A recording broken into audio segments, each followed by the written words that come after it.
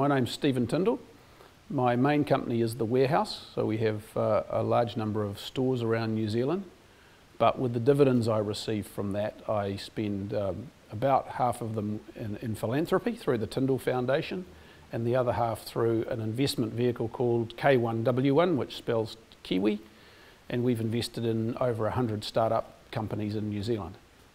Well, I think there's a huge amount of innovation, and we see people coming to us with ideas every week. The star for us at the moment is LanzaTech. It's a company that turns carbon monoxide and carbon dioxide from the smokestacks of steel mills and power stations into ethanol and other valuable chemicals.